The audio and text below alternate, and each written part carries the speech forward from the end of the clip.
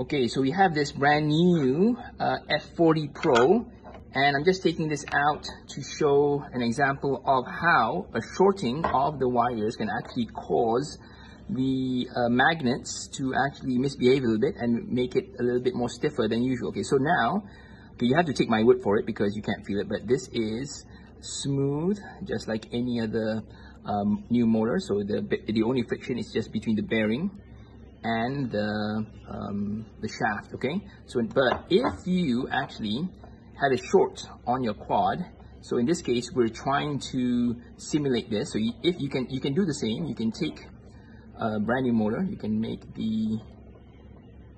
try to short the 3 wires like that. Even though there's no battery, what you will get is actually the motor will feel stiffer.